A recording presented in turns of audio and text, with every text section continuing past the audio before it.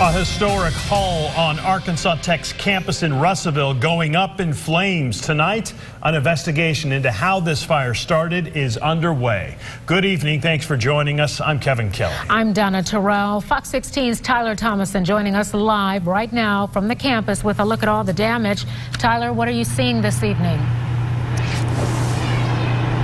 Kevin and Donna, yeah, good evening. We're coming to you live from the campus of Arkansas Tech University in Russellville. As you can see behind me, it's still a very active scene. This is Williamson Hall. It's just behind the football stadium on the campus of Arkansas Tech University. I'm told that the fire started about 4:30 this afternoon, and I'm told that it took about 2 hours before the firefighters had it completely under control. A lot of winds came through around that time and made it a little difficult to fight this fire. This is a classroom building. You're looking now at some video of what's left behind. A university official told me, again, the fire appears to have started on the second floor.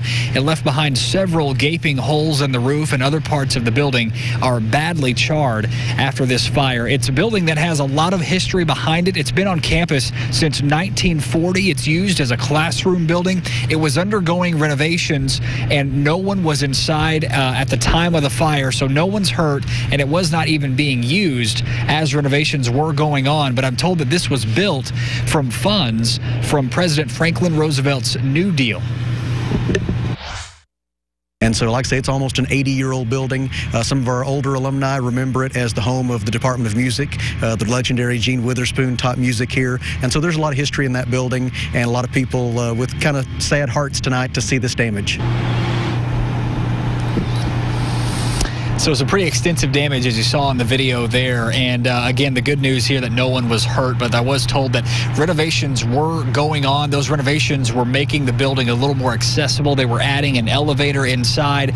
But as you might imagine, a lot of that now on the back burner as people, as investigators try to figure out how it started and to now try to fix the damage that's now left behind after the fire. But again, the good news here, no one hurt, no one in the building when the fire broke out. Live in Russellville, Tyler Thomas and Fox 16 News. Back to you. All right, Tyler. Thank you very much. Appreciate the update. Some sad news there.